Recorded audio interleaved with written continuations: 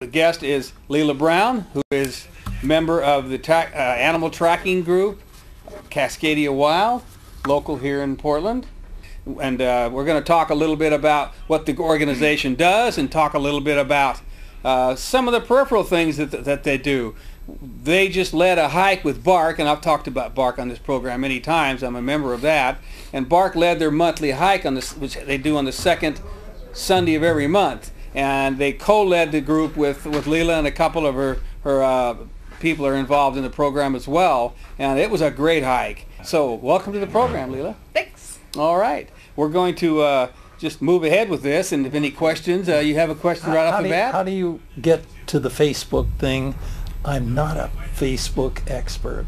Are you on Facebook? Maybe someone out there isn't any better than I am. So how do you get to that? So you just go to Facebook, okay, the website, and you just type in Cascadia Wild. Okay. But you gotta be registered on Facebook. Yeah, you gotta have an account with them. Have an account on Facebook, which is simple. But you can also go to our website. It's cascadiawild.org. Okay. Right, and I have your name up there with your website on there, and that goes to it. The website will connect to our calendars and things. We've been getting some volunteer help updating our webpage right now, so it'll be better really soon. You can also contact us at info@cascadiawild.org. Okay. And that's a good way to get on the mailing list to find out about events and programs that we put on. Is that all you want? Okay. All right. So what is Cascadia Wild? How long has it been in operation? So Cascadia Wild is a very small nonprofit. It started out, I'm pretty sure it started out by request of the Forest Service to start teaching tracking and getting people monitoring the animal tracks on Mount Hood for rare carnivores. Mm-hmm. The head biologist, Alan Dyke, is pretty sure that there are wolverines passing through our mountain, Mount Hood. That was one of the clips I made up, was that talk about that. So actually the tracking project that we took you guys out the other day, that tracking project is called the Wolverine Tracking Project. So you have more than one, you got different projects then that you're working on. That is our winter tracking project. Oh, okay. And we do monitor all the animals that we find. We take a tally of prey species, but the real target is the weasel family, which wolverines are part of. Mm-hmm. They haven't been documented until around 1980. That was the last confirmed documented sighting of a wolverine, which was crossing I-84. But since then, wolverines have been moving back into our area, and there's a lot of activity in the Willawas. There's a researcher working there. She's hoping to find family groups, find breeding females this winter. But so we document we have certain target species, including wolverines, but we document all the animal tracks that we find. All right, now why is it important to do that?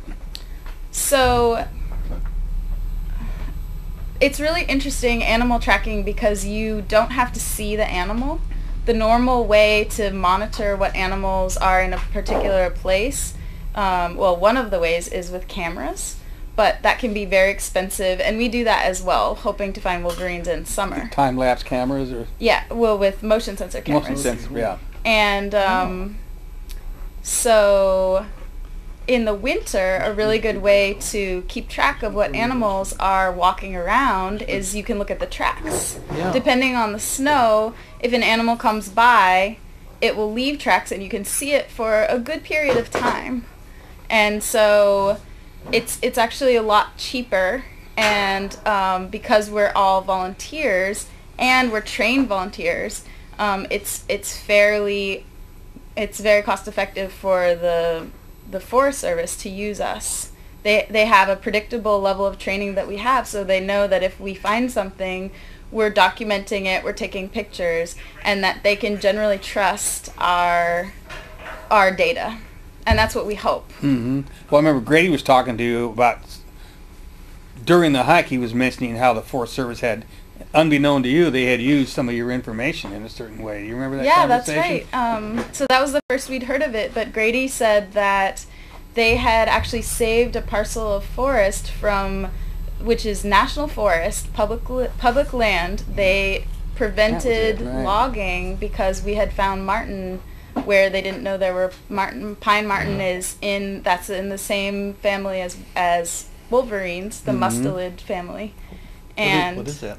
Mustelids, it's the animal family that has pine marten.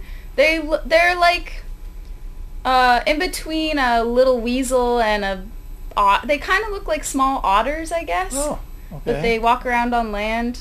They're considered an indicator species of healthy forests, and we actually that's one of our target species, and we document those fairly regularly over the winter. That was something I was going to ask, because I know there's keystone species and indicator species, and indicator species is like the spotted owl. Yeah, so we're still learning. Mostly what I do is the tracking part, and this year we're learning a lot more about the management, what happens with our data once we write it down and give it to the biologists for the Forest Service. But I know some of that, like a keystone species is an animal like salmon or wolves that affect many, many different species that basically the whole food chain relies on. Oh. And an indicator species is an animal that needs certain stuff in the woods. But, I'm not a scientist, I'm just a lay person, and I practice tracking, so I see what's on the ground, But you provide, and you go out there and get data that the people that do know, the scientists do know, can make interpretations. Yeah, exactly. So Cascadia Wild, in the winter, we do tracking with people, but at the same time, while we're out on our tracking trips, and some of them are overnight snow camping trips, we're teaching people survival, we're teaching plant uses. So pretty much all of our trip leaders are all around naturalists. So it's not just, we have a really interesting balance of science and then these other less tangible skills. And really our emphasis is on getting people out to the woods and getting people enjoying being in nature, which is so close. And if you live in the city, it can be really hard to get out there. But so we have this like community and science and like skills balance. So it's really fun. I was going to say something. I don't know who all saw this, but this wolf that they were tracking, the one that went down to California, is putting a lot of interest, can indeed put a lot of interest into what you're talking about. Because no one was aware that they were tracking this wolf in the same way with a camera, and then here they get this great picture of him down there. And well, they had a collar on him or something? I remember seeing the picture in the newspaper. I think it might have been a hunter just set up a motion camera. But we use similar cameras to that, to the one that took the picture of the wolf, and there's been some suggestion that we might need to start looking out for wolf tracks on Mount Hood as well. Do you put those things, I know the dogs have them in the back that to identify them. Do the chips? Yeah, and I wonder if that wolf had that. I think it did, but would you do that to some of these animals? Well, I don't know how they would track. It would depend on the study. You got to catch one first, and then you got to put this in their body somehow. Right, but honestly, the offspring won't have it. One cool thing about animal tracking is you don't necessarily need to be chipping every animal that comes by. Right. And what we're doing is not as much a study, but it's more getting a general sense of what's present. Okay. We're not saying which individual animals are present, but we're saying which species have crossed this way since it snowed, basically. Okay. And so it's much more of like a preliminary step, so that and this has happened, if someone wanted to do a study on pine martens, then they could look at our data, look at our maps, and say, where are pine martens on Mount Hood? Where would be a good spot for me to go? And then they would study the individual animals or the family groups. So citizen science can be a little like more general, because we're not out there every single day. It would be hard for us to identify individual animals if we're going out on weekends only, Okay. So it's you know, it's something, but at the same time, we have a lot of people going out. We have about 60 participants this winter, and then over a dozen leaders of the trips. Okay. And so those are the trained people who lead the groups. And that's a lot of eyes to be that's up right. there. I was just saying the possibility of catching one. What do? They put these sleep bullets in there so that they can Tranquilizers. Tranquilizers, and then put this identification thing in. I'm just wondering if that's something they might do, or So something. I'm a geek about wolverines, and one really cool okay. thing, the woman in the Willawas who's studying them, she figured out, and I bet she's one of the leading wolverine researchers in the West, because she has been doing it for, I'm pretty sure, over 20 years, and she figured out that each individual animal has a unique pattern of the fur on their chest. Oh, okay. And so when she uses a motion sensor camera, she has a special bait thing that gets them to show this area. And so she doesn't have to microchip them because she can identify them, and she actually tested it with captive wolverines, and proved that she was able to identify those animals, which was really cool. With people going and looking around like that, does that cause them to avoid people, or do you hope they're just not aware that you're around? That's a really good question.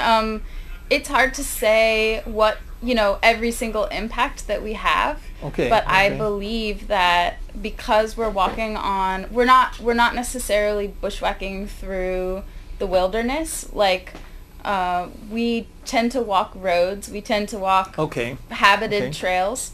I can talk a little more about animal tracking specifically, because that's the really special thing about what we do, is not necessarily, the science is very intriguing, but I feel like the art of animal tracking and the science of animal tracking is really unique. There are not very many other activities we can do that connect us so much to what it is to be human. And it sounds really like philosophical, but it's really what I experience as a tracker, and what I discuss with my fellow trackers. And every time I see somebody just starting to get into it, you really see people start to just really feel what it is to be human through this act. Because looking at animal tracks, a lot of people think that is one of the ways our brain developed. Like, we have these really big frontal lobes, and we don't know what to do with them. Well, we're a pretty new animal, and so tracking is this thing it's a symbolic act, and it's hard to say what it is to be human, what makes us different as an animal, but thinking about the past, thinking about the future is one of the things that seems like it might be something that sets us apart from other animals, that we do that a lot more. We think symbolically, we use metaphor. And I believe, and I've read other people who think this, that tracking is what got us there. Tracking is what helped us develop our big old brains. Hunters and gatherers. Well, people who hunted, yeah. So you use animal tracks. You can use animal tracks to find where animals are going to water, that primitive people could use animal tracks for all sorts of things and think of sign in that way. But we're still in the same bodies as those primitive people. Our bodies haven't changed our society's changed really rapidly, but our bodies are the same, and our brains are the same. So animal tracking is super satisfying. It really, one thing that struck me about that is you're dealing with something that could have passed by a few days ago, hours ago, whatever, but at the same time, your knowledge about that animal really brings you into intimate relationship with him, even though he might have been gone for a week. That's exactly right. Did you get that from us going out on the mountain the other day? Yeah, pretty much. Yeah, you really, one thing that trackers describe is either being able to see the animal as they move, like you look at the trail and that you can picture that animal's body walking past you, or thinking like the animal, that you put yourself in the place of that animal. I forget the terminology, but one person said that, I forget, one of the leaders said that, you try to visualize the size of it, the length of it, the length of the legs, even the musculature and all. Right. You're able to depict all that, portray all that, whatever the word would be, from just not only just the tracks, but the repetition of the tracks and the relationship between the tracks and the environment and all these components that you know, like I was saying, it's not CSI, it's TSI. Yeah, I never thought of it that way. That's right, and that's one of the reasons why the trip leaders in Cascadia Wild are expected and trained to be better naturalists than they would normally be, that they learn the plants, they learn the trees. We have to know the tree species in order to even fill out our surveys, but we also need to know about the animals, what they want to eat, who eats them. Mm-hmm. Yeah. Predation. And that's actually a big part of animal tracking. Mm-hmm. Well, we're going to try this one last time. Look at that. That's so cute.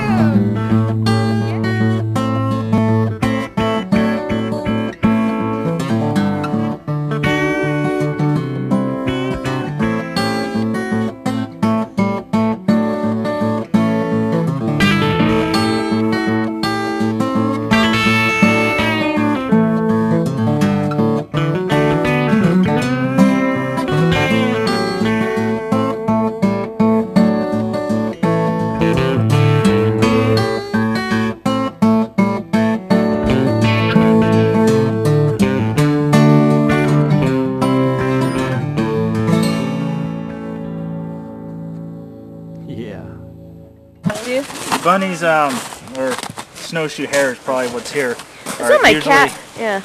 land more with their front feet like this.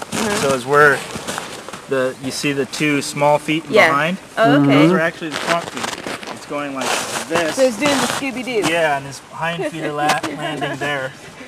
And the rabbits usually land more like this. The front feet would be more of a line like this. Would they be a little heavier too?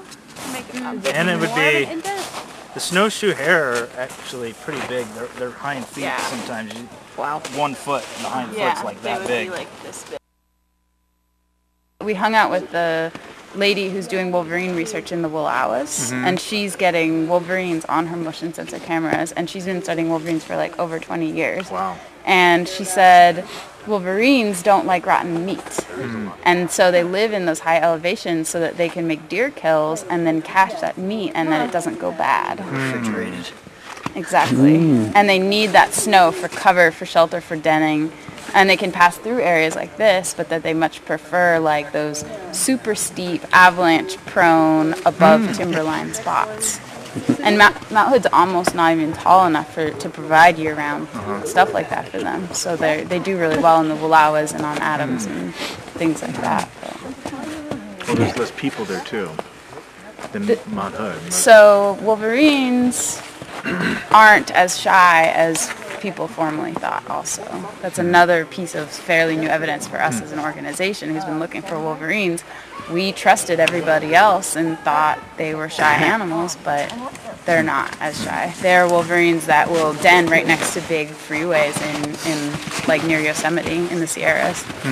So there's, you know, you really have to, that's why when you're tracking you really have to suspend a lot of those preconceptions about what an animal will do, where it will be, because the evidence is on the ground, you know. It's not as much from common, you know, what everyone knows. So, They're the top of the food chain pretty much, aren't they? yeah, as far as I know, except for the young ones, they don't have predators, and most of their deaths are from other things. But, it, you know, we've been, the actual wolverine research is getting better, and we've finally made contact with people who actually know that stuff. 20 years is a long time, and it's a recent study. She actually raised wolverines in captivity, so she got to observe them from that level too, which is really exciting. I want to thank the crew. They had to wire in another deck, and they went through a lot of trouble. The crew and the help from the facility. So we got a couple more clips, and we'll just move forward with that. But it's funny you would mention the wolverines, because that was one of the clips. I didn't realize that you folks were that focused on that particular breed. Yeah, in a way it kind of gets us a goal, and we've I've been involved for 6 years and we've never seen sign of wolverine. So it's, to some people it's a little bit like fantasy or something, but they're really telling us that it's a possibility. So we just keep that goal and keep looking for them, you know, and we kind of joke about it, like, oh yeah, we saw three Wolverine tracks today, but someday we're gonna find them. And like, I don't know if it was included in that, but like you were saying there, that in Yellowstone they found dens near highways and things. That's right. You said something like that anyway. In Yosemite, so we, our organization, some of our board members got to go to a conference put on by the International Society of Professional Trackers that was held here in Oregon this year. And amazing. One of my favorite, well, I would say my favorite tracking book authors, tracking researchers were there at the conference, including a guy named Mark Elbrock. So if you wanna get inspired to learn about tracking, check out his books. They are super great. They're really great. Yeah. Mark Elbrock, and he told me that they had found a den outside Yosemite, and it was just off the freeway, so that he was the one who first introduced me to the idea that wolverines might not be as shy as we previously thought. If you look in all the older animal behavior books, they say that wolverines are shy, but he just came up, Mark Elbrock just came up with a new mammals book that just came out, I believe, this year, but it might have been 2010. And he has a pretty awesome Wolverine chapter. I've got to make a comment at this time. Since you're talking about Wolverines, and I don't want to leave our wrestling fans out of this, but was a pro wrestler named Chris Benoit. He was always called the Rabid Wolverine. Really? Yeah, that was saying a lot. His wrestling name. Do you know him? Well, just from watching him. Oh my gosh. I've watched a lot of him. Wolverines are like, they're not even afraid of a bear. They're top of the food chain, and I think the only one that can really take them out is the human being. Well, the lore about Wolverines gets pretty extreme too, especially outdoor types like to kind of have, you know, fish stories, like they say, and people will say that a Wolverine followed them for 50 miles and went to the door of their cabin and all this stuff, you know, like... And knocked. Yeah, exactly. People... Introduced himself. There's some pretty good Wolverine stories out there. You know, we talk about Wolverine, and I don't know if they're a keystone or a indicator species or not, but we talked about these. But, you know, tracking is a lot more than that. I mean, as we'll see in a clip in a little while, there's the snow bunnies, and we didn't have any mice, but there's all kinds of other animals too. And what is the purpose and the advantage of being able to track those as well?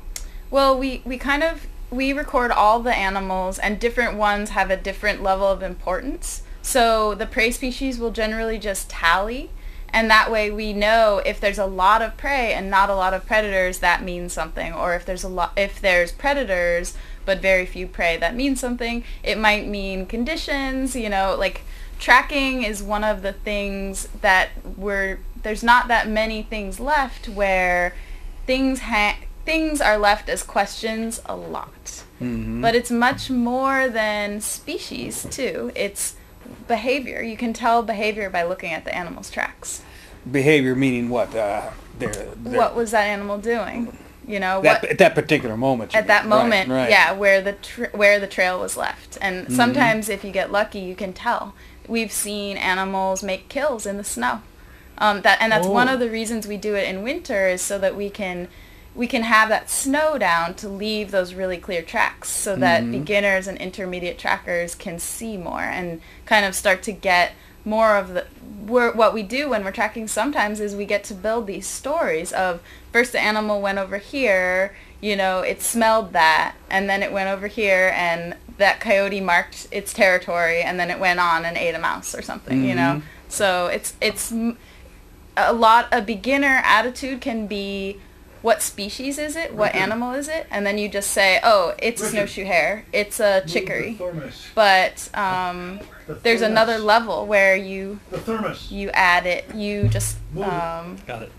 Mm-hmm. Sorry about breaking your That's chin. okay. There's another level where you're really thinking of the area and what's going on and building a story. Mm-hmm. And there's another level of tracking too, which is finding the animal, which it isn't our goal as an organization when we're out on surveys to actually trail. That's called trailing, but that's a whole skill set. You mean track it, meaning right to where you find it. Yeah, that's right. And we have some of our trip leaders who really like to do that. That would be, to me, the epitome of it in some ways. Some people think so, yeah. And there are tests now, so you can, if you're a really good tracker, and you can trail animals, you can be certified. Mm-hmm. You take camera pictures of it. Does anybody in your group? Yeah, so when we are looking for our target species, especially if we see something kind of rare, the more evidence we can provide as to how we know the identification of what species those tracks are,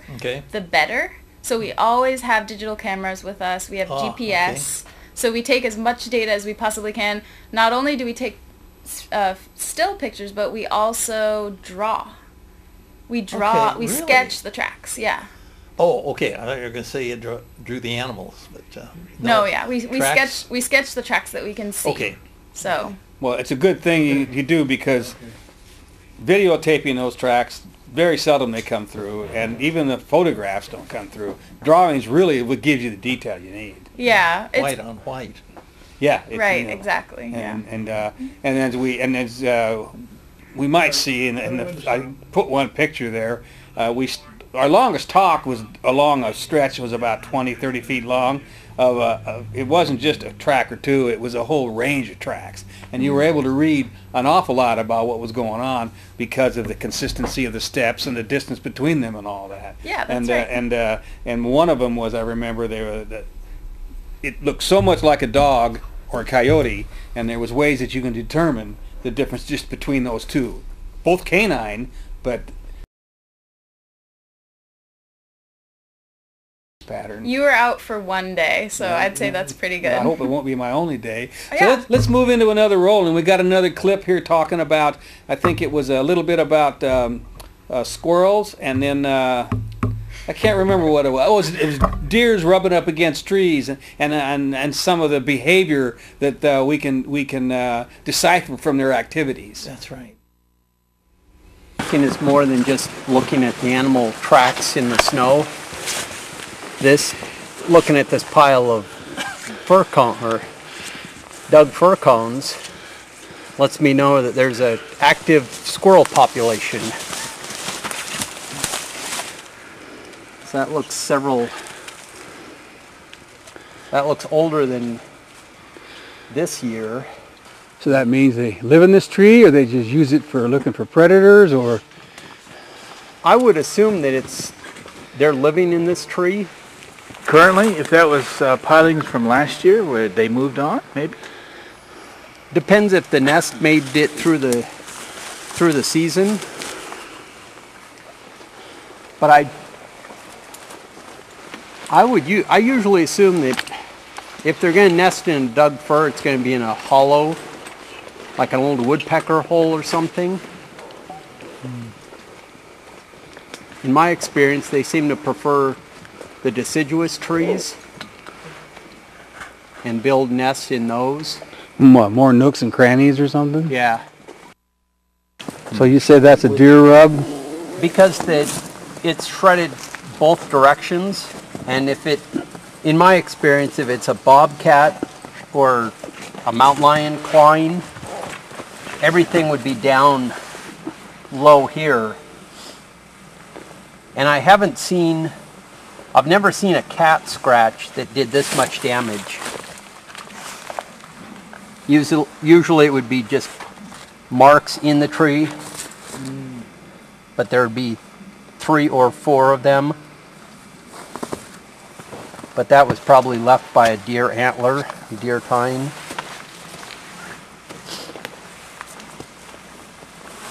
And I've also noticed that deer seem to come back on a regular basis to the same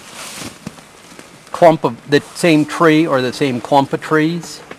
So I think the dead stuff My guess is the bark got rubbed off of it and it eventually killed it. They're rubbing they rub 2 times a year. They rub to get the velvet off their antlers, and then they rub during the breeding season. For scent, for territory? To build up their neck muscles, to strengthen their neck muscles, spar with something that isn't going to fight back.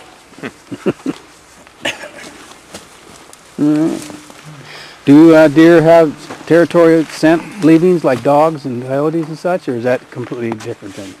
I would imagine that they do, but I don't know. I don't know for sure.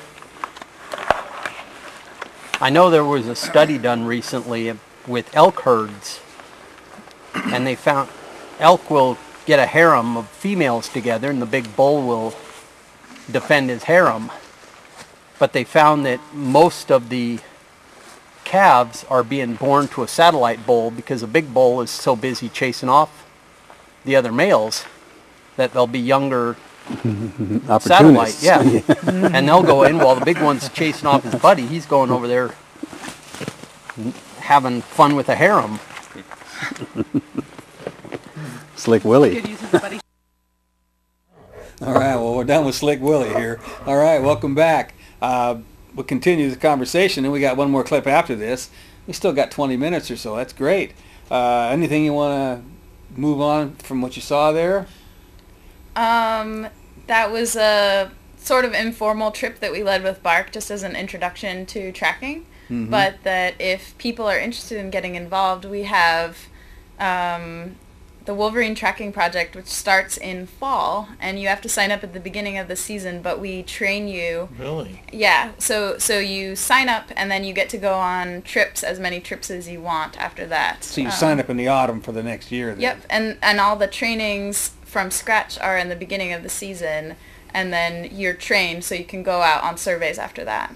Mm-hmm. And we started this year a program for people who want to learn tracking a little faster, and it's called the Intensive Study Program. Mm-hmm. And it's sort of in pilot phase right now, but it's working out super great. We have at least 8 to 10 people participating, and they're normal participants, but their goal is to eventually become a trip leader. So it's sort of almost like a tracking and naturalist like support group. They're learning together these things that you need to know in order to be a pretty well-rounded naturalist so you can lead tracking trips. Mm-hmm. And if someone was motivated to learn faster, that would be a great thing for them to do. Mm-hmm. You know what? You mentioned it just right there. I mean, it isn't just being able to track an animal. This is just an avenue into being a naturalist. Exactly. And there's so many other things that this leads into.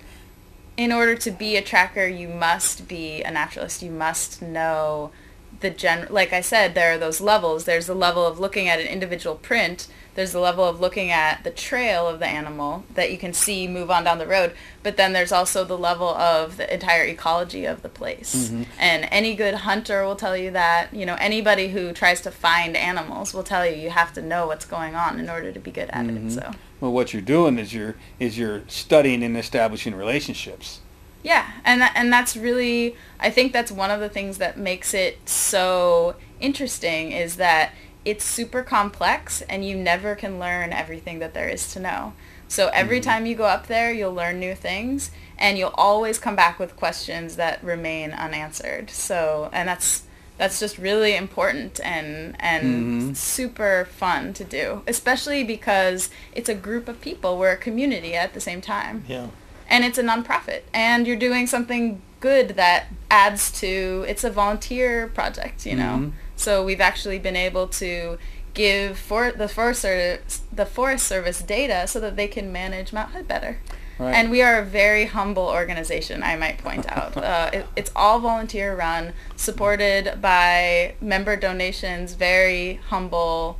Like, even our director is a volunteer, and she works her butt off. Mm-hmm. So who is the director? Our director's name is Terry Lysak, and she, right now, she's studying foxes on Mount Adams, but she is a forester, and she was on the board and kind of stepped up when we needed somebody. So she's been keeping it together for a couple years now. Mm-hmm. We're super proud of her. Is mink one of these Yeah, animals? yeah, we have mink. Because I thought of it because of all the past history of everybody getting into breeding minks, and then it just kind of went by the wayside. Yeah, mink are native, and they're actually they're in that mustelid family. They're in the weasel family. Oh, okay. So, and we see mink tracks sometimes.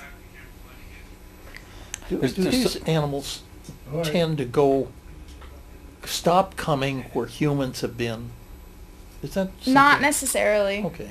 Animals will be shy, but it seems like, and certain animals can adapt better to our presence, our impact. Yeah. And there are certain types of impacts that animals can't adjust to, except the animals that are associated with us, like crows and raccoons and rats and things like that. That's us.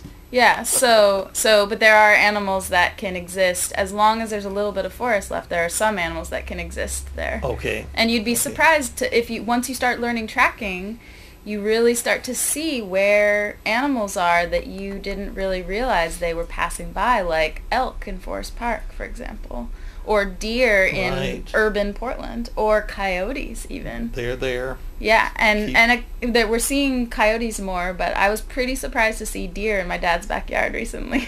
Oh. Deer tracks, I should say. Yeah, tracks. So you're out in the forest and you find this footprint. Yeah. It's clear, you know what it is. And then next is to see if there's another one. Now, what can you determine between these relationships? I think gait was the word you used for one of them. So the way we teach tracking, I could sort of give a quick 101 here. summary. Yeah, 101. Yeah, you want me to? Yeah, sure. So generally when you approach a track, you look at the trail first, and you look at the gait. And different types of animals have different ways of moving. Like bears tend to walk really wide.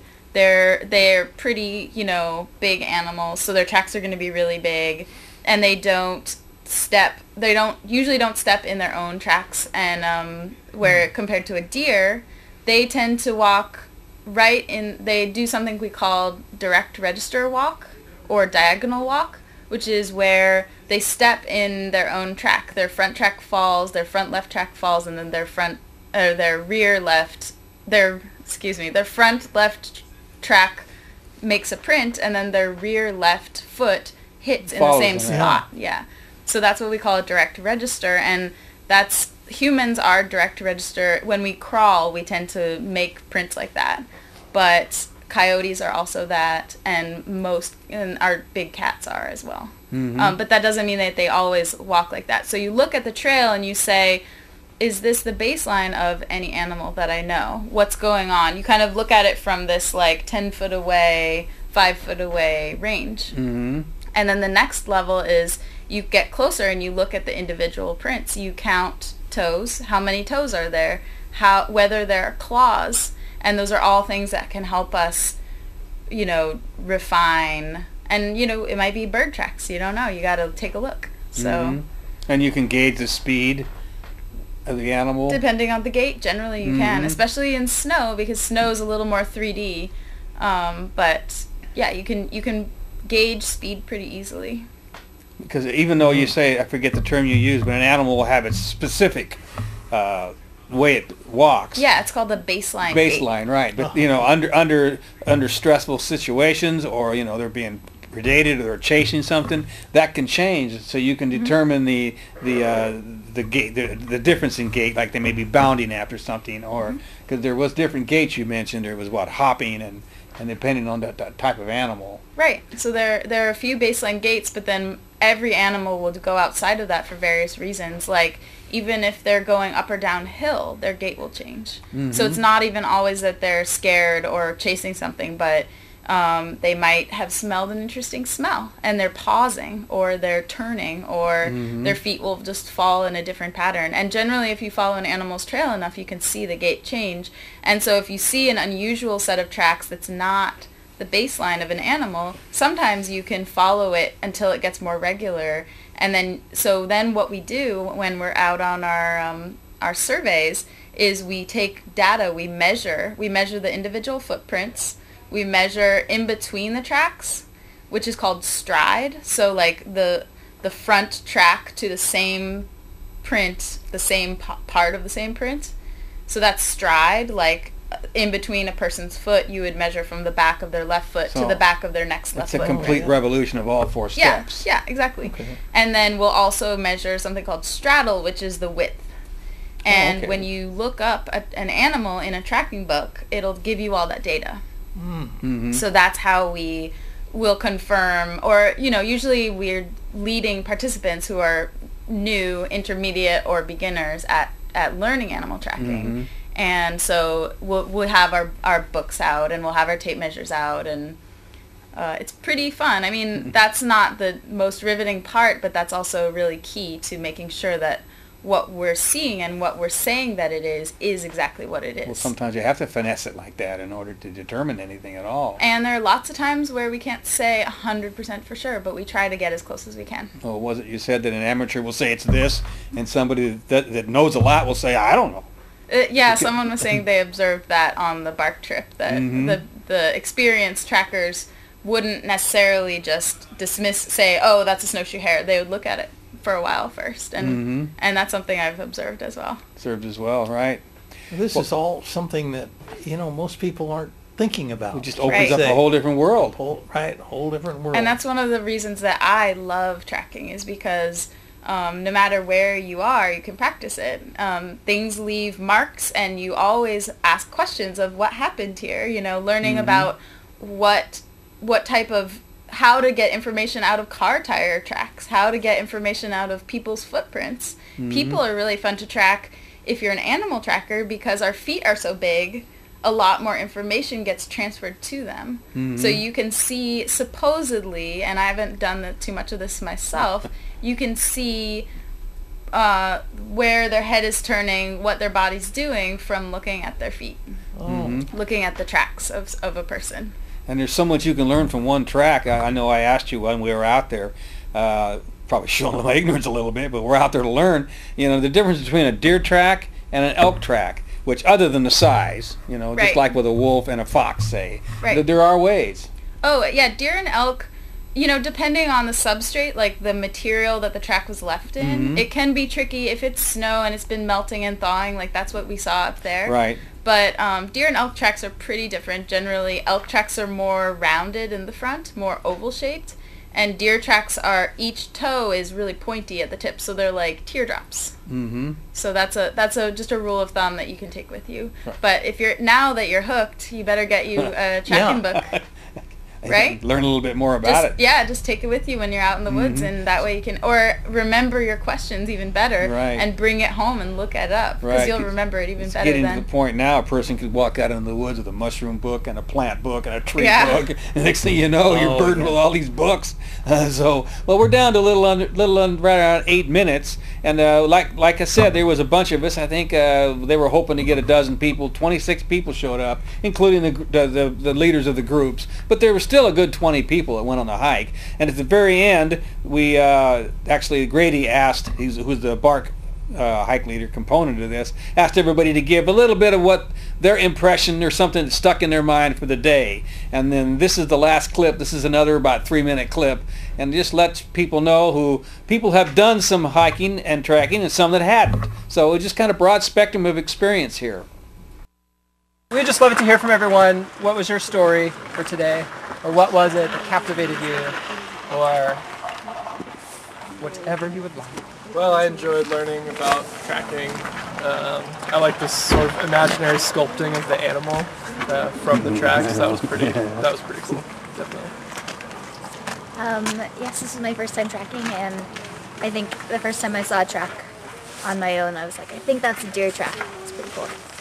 Yeah, I also really like the conjuring of the animal with the hands. I thought that was amazing. And I also just like to hear, you know, some of the more complicated things about how you're going about it, or like how you can determine what it was doing and how big it was and all that. Pretty impressive. So. Mine's really basic and stupid, but I learned that I've been thinking that deer tracks go the wrong direction my entire life, and so that actually in a weird way like helps me like put together a narrative about tracks in a way that I've just been getting wrong my whole life. So great. Yeah, it's really basic. I just liked having the chance to get back up on the mountain again, because it's been a while since I've done anything really outside. Yeah, I agree with that. It's been a long time. And hiking on snow is something I've never done before. And being able to identify tracks and just get a feel for tracking is really special. I think I liked everything about it. It's the first time that I've done tracking, and I don't think it's going to be the last. It was super exciting. And my most favorite tracks I found were something. That's another thing I realized, that you can't say these were these. You know, it's like the novice says these were these tracks, and the experienced people say, I don't know. Yeah. But we saw a bunch of deer tracks kind of all over each other, and Trevor's hypothesis was deer's mating. Tough act to follow. I think it's at a kind of another dimension to hiking in the woods. You know, I usually am looking at plants and looking for mushrooms and looking for live animals. So now I'm looking for animals that have passed by, and it's a nice way to know they're there. Cool. For me, being up here with other people, like, part of tracking is that there's stories, and this activity is something that we do, but if we don't share it, it's a lot less special. And so I feel really just tickled to have such a big group here, to have Bark out here interested in tracking, and to see so much natural observation ability, that people are making these really good guesses straight out of the gate with almost no experience at all. So good job, y'all. I'm thankful for everybody's enthusiasm today. It was awesome. I love that people were out asking questions, making guesses. I mean, it helps. I'm still a novice tracker, so it's helping me learn, and it was just an amazing day. Thanks, everybody. I like the questioning everybody did of all the tracks, and just really makes them more interactive and has the stories come out. So I'm really thankful that everybody was like questioning and into it. So I like the fact that you have to be, when you're looking for tracks, you really have to pay attention to your surroundings and like what's going on and not stepping on them. So that helps. I think I will permanently have imprinted on my memory how beautiful the little squirrel tracks were. That was probably my favorite part. And so yeah, thank you everybody. And I also just loved learning the technical details. Like, that was really great. It was a great chance to get my dog to try to behave. And yeah, being in the forest and the clean air. It's wonderful. I really like what Lela said about how it's like looking back in time.